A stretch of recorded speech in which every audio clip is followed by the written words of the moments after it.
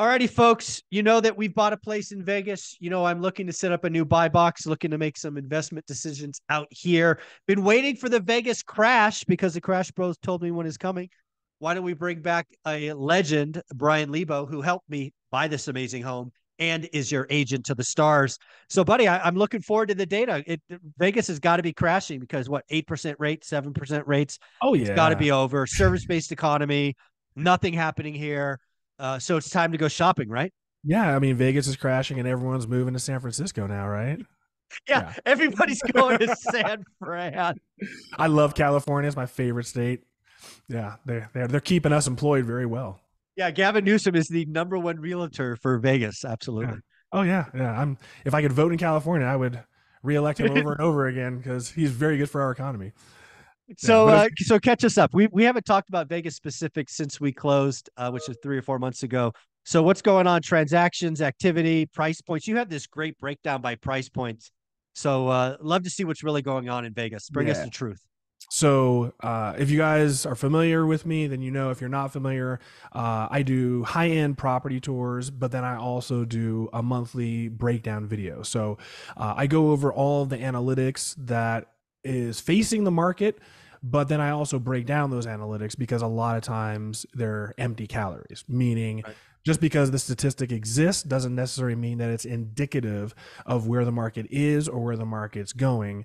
And that's basically where we're at. This was one of the most bizarre video updates that I've ever had to write to try to make sense out of what the numbers are showing versus what reality is reflecting. So this is a great video for your audience because this is a really, really pivotal moment in time where the market has already moved, but I don't know that it's necessarily going to be reported for like another month. So That's let's, that's let's why I love what you do. Again, you've been doing this for years. I've looked at your data. You've been nice enough to share it with me, and you are in it.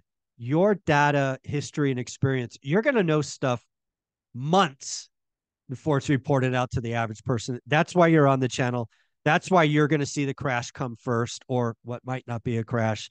So, what do you got, brother? So on my channel in December, I was telling everyone, I think it's the time to buy. It's the last chance to potentially get a deal. I But remember. I think going into this year, it's going to potentially get a little nutty. In October, November, December, I was telling everyone that I think rates will break below 6%. The moment that happens, that's the catalyst that's going to blow the doors wide open. Now, of course, a lot of people, called me ignorant and thought I was an idiot. You're a real estate agent, dude. You're biased. You're Yeah, biased. That's yeah, what no, that's I'm a what you are. greedy realtor. Yeah, when Yeah, when I say buy, I'm a greedy realtor. When I say don't buy, then yeah, I'm you're an still a idiot. greedy realtor. Yeah, Yeah, exactly. so, but yeah, I've got a long track history of I'm not always right, but Yeah, more than you not. got your batting average. You're in the Hall of Fame for sure. So anyways, I digress. Getting back to where we are, like I said, there's a disconnect between what has happened and what's happening, and the news and the media typically reports what had happened. When I was saying interest rates were going to drop, everyone thought I was crazy.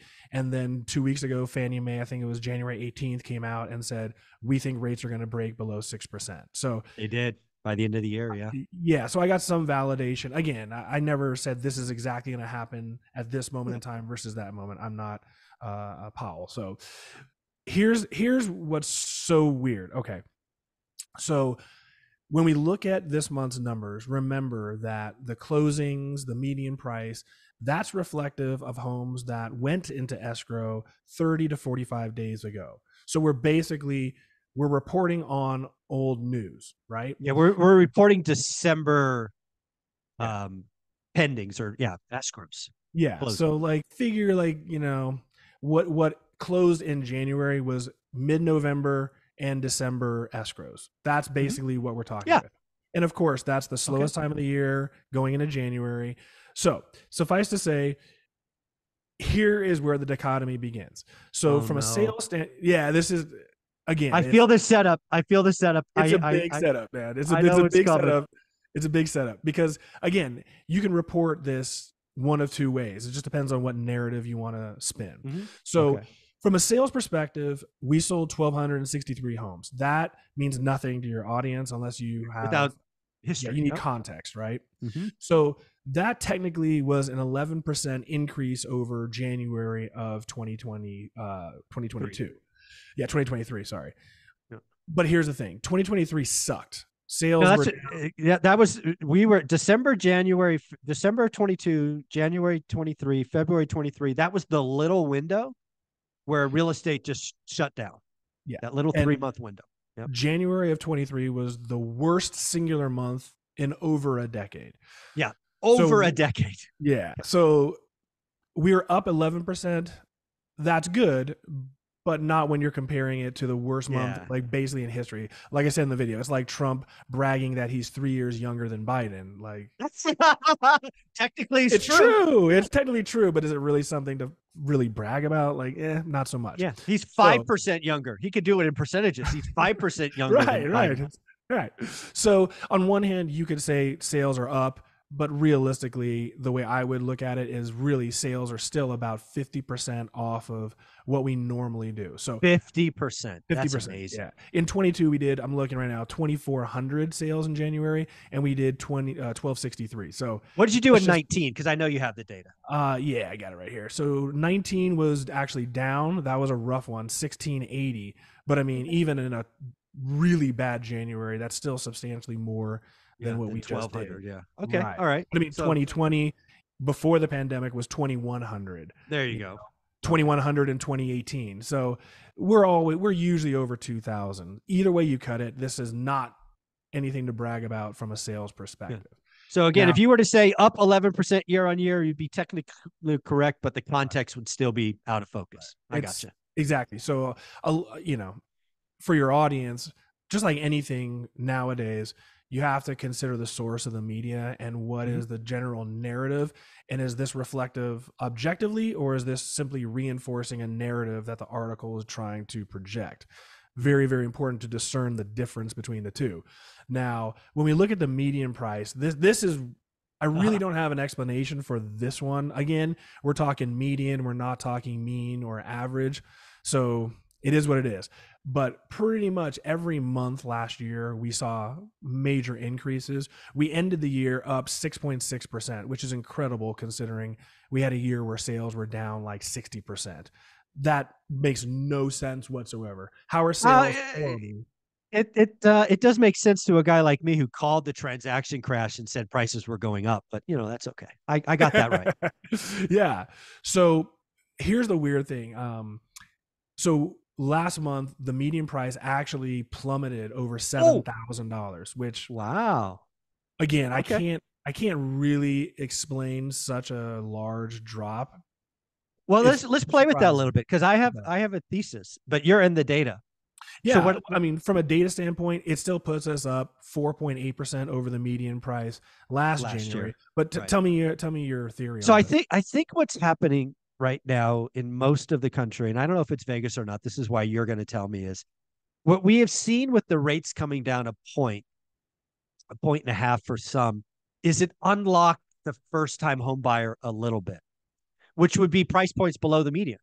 We also have seen builders build smaller homes, right? So now you're probably selling more condos and things of that nature. So what really happened is we unlocked the lower end, but the high end was still kind of frozen, right? Let's be clear. The high end in Vegas is 2 million and above, in my opinion, right? Certainly $1.5 million and above in your numbers. And it's really going to be funny, because I think that market unlocked in January, which of course won't be reported for another month. Because again, it's the stock market, right? It's the it's the wealth effect. So I'm going to have just a wild ass guess that your January sales for or what will be February sales to January contracts, February sales will be disproportionately higher. So you may see this ping pong. That's just my wild economic guess. Love you, man. You definitely are in tune with what's going on. So, all right. So basically what we just discussed was the past, right? Mm-hmm. This is what happened in November, December, and it puts us in a position in January where sales are still miserable. and the median price is down 7,000. So Yep. my guess is that you're going to see a lot of negative Yeah. media articles in the forthcoming month talking about what's going on here in Vegas. So And what is 7%? That's roughly 2%. If you were to go month on month, you're down. Vegas crashed 2% month on month, roughly. let's see. Yeah, month over month was 1.7%. Yeah. So if you round, you can round So, to 2%. Okay. yeah. So, like I said, we just discussed the past. The reality is this: since literally the turning page of the year, I don't know what happened, but the phone blew up. It was like everyone finally dialed into the fact that they're seeing articles about interest rates, yada, yada, yada. I mean, going into the beginning of the year, it was just nothing but positivity Yep. in various ways, right? My phone blew up in every price range.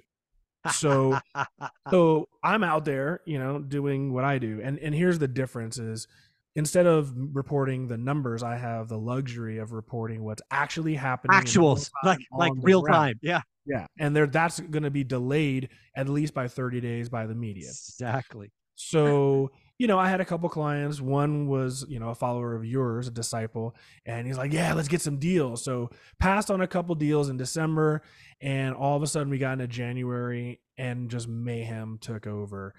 So let's just say I wrote about 10 offers last month. I walked away from 10 offers because there was multiple offers on the table and my clients didn't want to capitulate. Out of the 10 offers that I wrote, only one property didn't have multiple offers, and that part of it is we snuck in there real quick. Every single offer I wrote except for one had multiple offers. And This is what I'm screaming. Dude, I've told people, and it's actually, you're the second person today I'm having this conversation with. 6.5% interest rate is the worst possible interest rate for the market. It unlocks demand and does shit for supply. Yeah. This is horrible. Bad. It was pretty quick and pretty insane. And again, this took buyers completely, out of left field. Where did this come from? People that I was working with 3 weeks ago, it was like pretty much roll the red carpet out. And now all of a sudden doors getting shut right and left. Yep. So currently at the moment, here's what's going on. Let's talk about that inventory problem. So the major catalyst that we're going to have here is what you basically just alluded to, which is supply. Right now, we are sitting at just under 3,400 homes on the market. We lost 10% of our standing inventory just last month. So to give you an idea, guys, in a typical March or April, we sell about 3,000 homes. So it doesn't take a genius for you to figure out what's about to likely happen. We can't possibly sell 3,000 homes because we don't really have. You don't have them to sell. In theory, if everyone was willing to settle for what's available, we would eviscerate our entire market in like a 5-week span. Which isn't going to happen because not every property is really able to be purchased. You got wish pricing, you got different conditions. Yeah, of course. But what's worse than that is because you got wish pricing and various issues with these properties, the problem that you're going to run into is out of those 3,400 homes, let's just say we've got maybe 2,000 that can actually really do that's anything. Reasonable. Pretty reasonable. So the problem is you end up with a ton of buyers that want to buy but cannot identify a property. And then when you do identify a property, you get your ass whacked because there's 5 offers. And for a lot of these buyers entering the market, they're not conditioned yet to understand that, like, look, I don't give a crap what you just read. This is not what's going on. So multiple clients of mine, I had this conversation. I'm telling them, look, it's a rhetorical offer. You better come in at list price. Otherwise, you don't even have a shot in the world. And then after a couple times, they're like, wow, like not that I didn't believe you, but I just didn't believe that this could have turned so quickly. So then now you have all these buyers that after getting rejected 2, 3, 4, 5 times, now they're like, all right, what the hell do we have to do to just lock it up? So it's going to be a really weird month where you're going to have buyers entering the market, reading the news, going, oh, prices are down, I can get a deal. They're going to have to acclimate quickly if they want to succeed. Then you're going to have buyers that have been languishing for the last 2 months that realize the market they're in, and they're going to come in hard. So here's an anecdotal story that I put in the video, Michael, and like I'll send you the listings, and this kind of explains what's going on out there. I don't care if you're a first-time home buyer. Obviously, that's a really, really tough market to compete really in. Hard. It's been hard for a while. Yeah. It's almost to the point where it is to the point where some people I can't actually help, because if you're a first-time home buyer, you've got a minimal down payment and you're in a competitive area, like you're just not likely to win. It's going to take a tremendous amount of offer writing to luck out, or you have to be immediate. So check this one out. So I had a previous client call me up. I was in San Diego coming back, and they're like, hey, tomorrow when you fly in, we want to see this house, same neighborhood as our parents live in, yada, yada. So to be fair, it's a really popular 4,000 square foot single story floor plan in South Summerlin. It's by name. A lot of people know that floor plan. Yep. The Robert by Richmond American, if you happen I happen to look at that one. It's amazing. Yes. Yeah, it's a great floor plan. Great floor plan. So anyways, we go to look at this house. The house was listed for $1.625 million. And it was that nice price point too. Yeah, exactly. So it's a really nice home. The backyard was nice, but not amazing. And it was in a fishbowl. You had 5 homes staring into your backyard. Meanwhile, the exact same home was more upgraded down the street, and the backyard was like a $300,000 backyard. It was incredible. That one was in escrow, but they were only asking $1.55 million. So quick math, the home that's already in contract was asking $75,000 less, probably got list price because it went in like a week. Yeah. But that's still a better home for 75 less. This home is either $100,000 overpriced or maybe $125,000 overpriced, based on the comp. Based on the comp. So I told my clients, here's the deal. The market's pretty crazy right now. So on one hand, I wouldn't be surprised if a cash offer comes in tomorrow and this is done. On the other hand, it's overpriced. It does have a fishbowl effect, and I wouldn't be surprised if it takes a couple weeks for the sellers to realize that they need to be a little more realistic. It's weird right now. So what happens? My clients decide that they want to write the offer. We go to write the offer. They got a cash offer at list price that night. So we're done. We're blown out. You're out. We're out. You're a backup at best. Yeah, at best. We're really not. So, all right. So we're out. That's crazy. Wow. All right. And it's cash, so it's going to close. Well, then a week or so later, the home that was listed for $1.55 million that went, turns out that house sold for cash as well.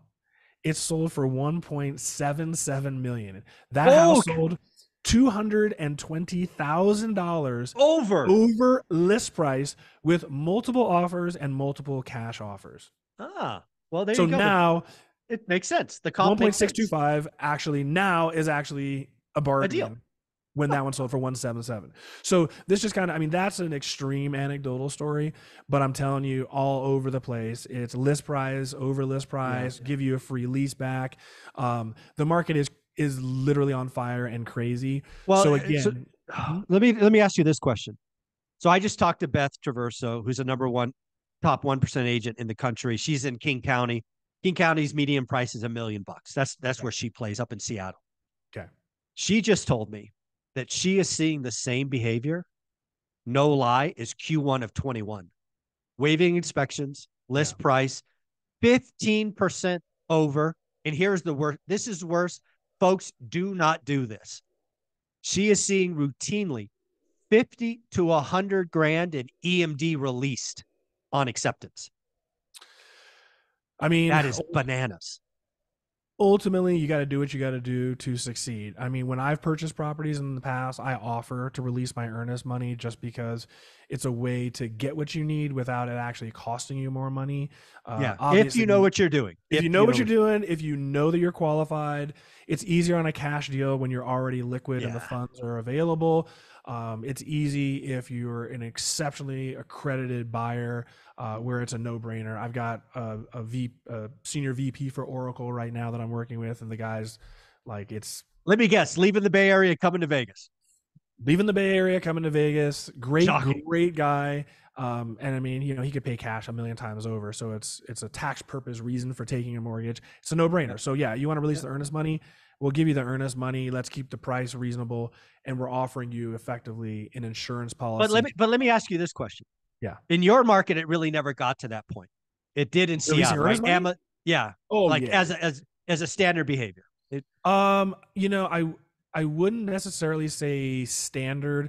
Part of it is a lot of But it agents. happens. Yeah. It was happening tremendously for me personally when I am selling a property and I have multiple offers and I'm in a position of strength. I always demand that the earnest money is fully released upon expiration of due diligence if it's cash, or the appraisal contingency, which I make 14 days.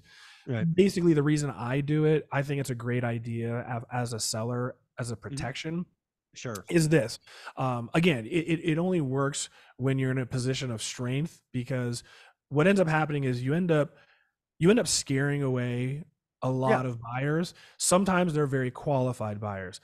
When I feel that I'm in that position of strength, I like it as a filter, because it basically filters the weak and the weepy out of the equation. If you're, and you only need one, you just want one. I just need one. And again, if you're like on the fence, you don't know, you're out. If you're the kind of person that's going to try to hit me up for repairs and try to renegotiate, you're out. I want to work with someone who's ready, willing, and able and committed to just getting this done. So in my experience, I've never lost a deal when the earnest money was released. And then there's 400 level negotiating, where on the back end of the equation, it takes away any ability to negotiate. So there's multiple reasons why, as a seller, you want to push for it. It's just a question of, are you able to use that amount of here's the leverage? big question. I would argue that kind of Q1, Q2 of 2021 was the craziest real estate market I've seen for activity. Not a lot of inventory, lots of willing and able buyers, crazy low interest rates. I'm curious. Do you think there's a chance that Las Vegas could get back to close to that nuttiness, given what you see today in the data? I think that's really easy to accomplish. Will it happen? I mean, I could see it potentially just being rational. The problem that you have here is, right, like dealing with 2021 post-pandemic, that was just a global event that disrupted every industry top to bottom. Again, the likelihood of that happening again, hopefully, is nil. Just like the Great Recession, hopefully that's nil. The difference here is you can see, like, what happened after the pandemic. I don't know. I mean, I was wrong. I thought everything was going to crash, and I was wrong. But I think 99.9%, I don't know anyone who in the pandemic was like, oh man, everything's going to be great. Everything's going to be great. I don't remember anyone saying real estate is going to go on fire as soon as we take our masks off. But here, look at the roadmap, and we'll get into the housing saturation by price range, because that's, like I said, what narrative do you want to run with? Do you want to run with the narrative of the past, which is the numbers that come out today, or do you want to run with the narrative of the present and where we're going? That's totally subjective. I want to know where we're going, but yeah, this is why your data is so important. And I love that you do it every month. It's awesome. So first we can talk about, for the supply side, like we just did. We've got no inventory, and the problem is, I had some people commenting, well, yeah, but all these people, if rates go down, all these people are going to sell. And I'm like, okay, but here's the disconnect that you're missing, right? Is Las Vegas is unique to many cities in this country because we are the number one looked up, at least, destination to move to currently. No doubt. Yes. So when you look at the ingress, people moving into the city versus egress, leaving the city, it's like damn near like a 2-to-1 ratio. Oh, so at least 2-to-1. Yeah.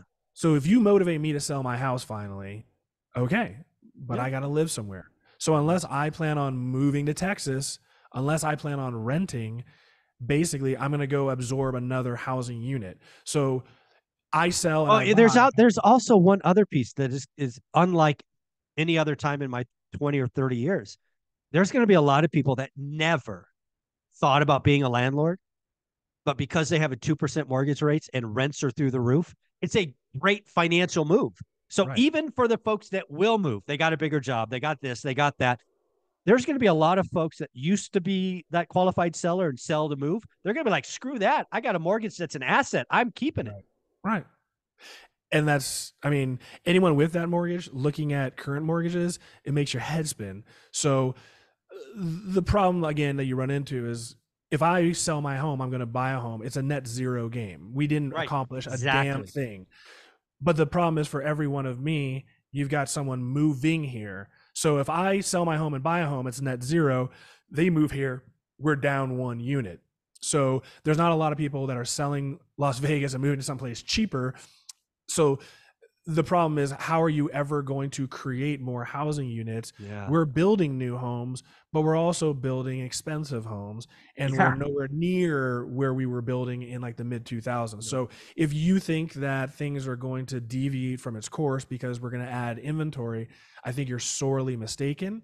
The other aspect, I don't know if you read the article, I think it was in CNN Business. I put it in my newsletter about boomers. This Oh, was, yeah. I never, I don't know why. I just never thought of it in this way. It's guys, it's a great article.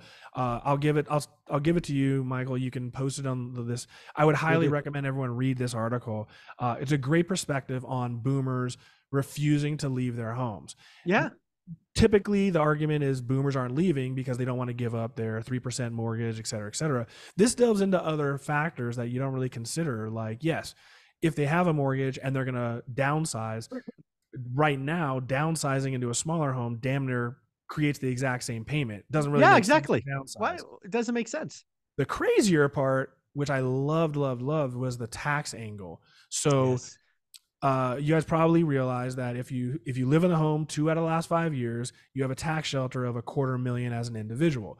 Now, if you're married, that tax shelter increases to $500,000. Yep. So stupid math. You bought a home for $200,000. You sell it for $700,000, and you're married. You sell the home. You walk away with $500,000 free and clear. You're good to go. No IRS. Yep. That limit and rule was instituted in the early 90s, guys. Early 90s.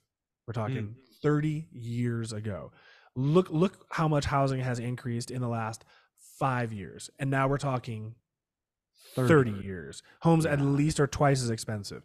So when you look at it, most of these individuals who are now looking to retire and downsize, they have tremendous equity, and it exceeds that amount. Yeah. So once again, you look at it, and a lot of people have $1 million worth of equity. Well, I mean, I'll give you a real life example. Olivia and I are one of those people, right? We happen to have a house in Mountain View, California that we paid $300,000 for, rough and tough. That's worth a hell of a lot more than that. And our tax bill, if we sold, would be 6 figures.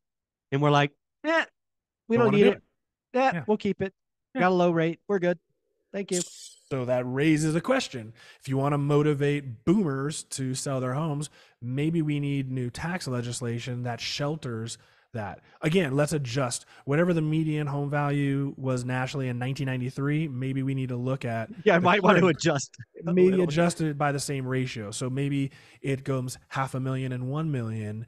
I know, a lot of liberal Democrats are going to go up in arms because we're helping out the appearing to be wealthy, but a lot of these people are middle class and just stumbled into a good investment. They're teachers, cops, But again, if you want to solve a housing problem and you want to create more inventory, this is certainly a way to create that inventory. So it brings up a good discussion. But now, we've already discussed what happened in Vegas. Now let's talk about where we're at and where we're going. So we've already established that the housing inventory itself is depleted. And we've already established that it's very difficult to create inventory out of thin air if we don't motivate people to sell their home. What Michael was referring to earlier is I came up with a metric during the pandemic because I wanted to see how different price ranges were performing as far as demand and just the overall, like how do you equate the demand that's out there right now, not just necessarily in sales and in price ranges. So I have housing absorption by price range. So the higher the percentage, the more competitive the market is. So let's take a look right now at the bulk of the Las Vegas market, which are homes priced between 250 to 500,000. We already established the median's 440. The vast majority of our market kind of falls into this price range. Last month, this same time last month, we had 37% absorption. So a little over 1 out of 3 homes that you would look up on Zillow are under contract. In 1 month, we went up 9%. So right now it's at 46%. In a month. In 1 month. Wow. So now about half the homes that you see on Zillow are already under contract. Oh, That's not to be understated. That's a dramatic jump. Now, look at this. When you go from 750,000 to 1 million, this refutes what you were talking about earlier, Michael, with the higher propensity for first-time buyers. Well, that was true, but now all of a sudden you're seeing other people go, hey, it's time to jump in. Exactly. This is, okay, go ahead. Tell me the number. 750 to 1 million went from 24% last month to 33%. The same 9%. This is exactly what I talked about. The market's up. The wealthy are feeling better. They feel it's time. So now let's talk a little wealthier. A little wealthier. 1 million to 1.5. 1 million to 1.5. All right. This is where I was shopping. This is Olivia and I. So this was 20% last month. So 1 out of 5 homes.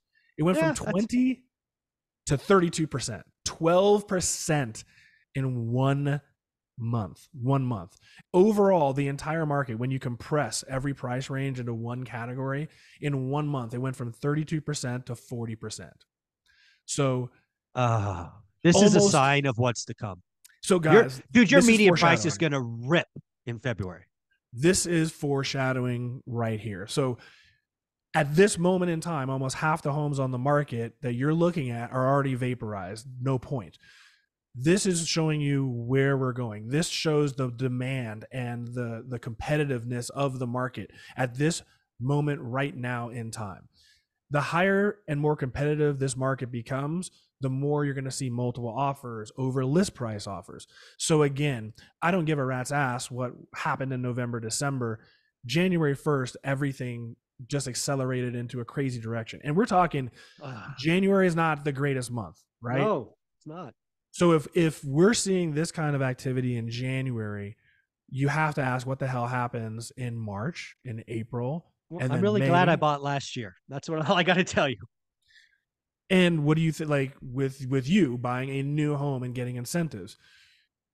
Do you think builders are going to be teasing rates and providing incentives? Because we're going to vaporize our inventory, and a lot of buyers are going to have no option other than to just go get a new home because they've been rejected multiple times. I've seen this cycle over and over again. That's going to put pressure on new homes, which means new home builders no longer need to incentivize in order to create sales. So again, this is my worst case scenario. So we have no inventory. We have a very heightened demand, which is proven in housing saturation by price range. Yeah. And then the higher end is picking up, which is what I feared would happen. And it's just people are going to be mesmerized that the median price pops, because again, what we saw for the last 6 months is mainly the first-time home buyers were getting re-energized, getting a little bit of activity going. But now, folks, the luxury side is woken up. Right. And I'm telling you, luxury is on fire. Again, like I said, I've got multiple clients that are moving from San Francisco Bay, and we're talking high net worth individuals. And again, across the board in price ranges is very competitive. So, and the part that a lot of people are missing is over the last 2 years, we disenfranchised a lot of buyers. In 2022, we had buyers that didn't want to buy because the values were free falling. So who the hell wants to buy in a market that's continuously going down? Now in 2023, we stabilized, and then we actually started increasing in values. But the problem was, as we were increasing in values, we also had increasing mortgage rates. So again, buyers double are like, whammy. I hate to lose out on these price appreciation, but I'm not buying at 8% interest rate. So for 2 years, we've had a tremendous amount of buyers that are just sitting and waiting. Yep. And that's why that little window opened in November and December, and they jumped in. But if you didn't get a yes answer, The window's closed. Right. So, guys, this is why I tried telling you in October, November, Did we December, tried? We tried. there was this window in time where, especially, I say my exact words, if you can suck up the current payment, you're better to jump in now and lock in a price, Yeah. knowing that in 2 years you're probably going to be refinancing anyways. It's a one-way bet. Yep. Yeah, you wait for a better interest rate, and now you're paying over list. You have appreciation, so it's that's why I said right now is a very peculiar time because the data is very deceptive. Well, it's very deceptive because the media is never going to publish my housing absorption by price range. The media reports on what happened. They don't make predictions on what's likely to occur. Folks, the data is pretty clear. Brian, we might as well hit this topic at the end of the video. You were invited to the Vegas event I'm hosting to celebrate 50,000. It's obviously in your backyard, February 17th and 18th. You were invited. You wanted to come, but unfortunately, you're going to be out of town. So anybody looking to get a picture with Brian, he unfortunately won't be there, but we will miss you. Take a snapshot, Photoshop yourself right there. There you go. But yes, I will definitely try to make the next event because look, you got 50,000. You blew past me in short time. I'm sure we'll be celebrating 100,000 here really shortly. So I'll make sure I get to that event. There you go, buddy. I appreciate you. Thanks for everything. Of course. Thank you guys. Appreciate your time. And I'll see you on the next one.